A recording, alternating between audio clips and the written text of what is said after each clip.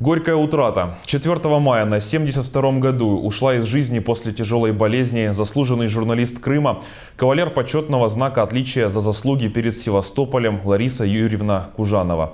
В ее трудовой книжке было только 2 записи о работе в газете «Слава Севастополя» и в Севастопольской региональной гостелерадиокомпании.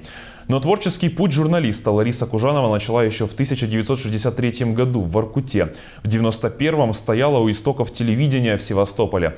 Будучи выпускницей первого набора телередакторов Московского государственного университета имени Ломоносова, была председателем общественной организации «Выпускники МГУ Севастополя», а также членом правления Севастопольского фонда истории и культуры имени Черкашина и Севастопольского регионального отделения Союза журналистов России.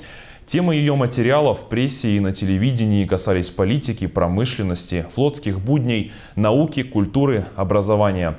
Ее телеинтервью и аналитические передачи помнят севастопольцы разных возрастов.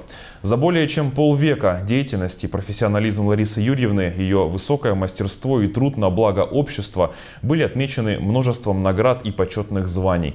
Последние годы жизни Лариса Юрьевна посвятила работе с молодежью. Знала, что ее долг – передать профессиональный опыт и знания.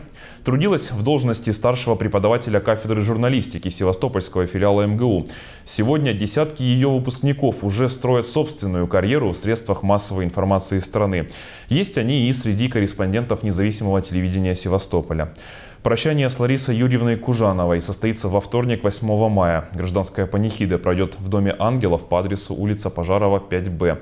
Отпевание в 11:30 в храме во имя святителя Николая Чудотворца на северной стороне.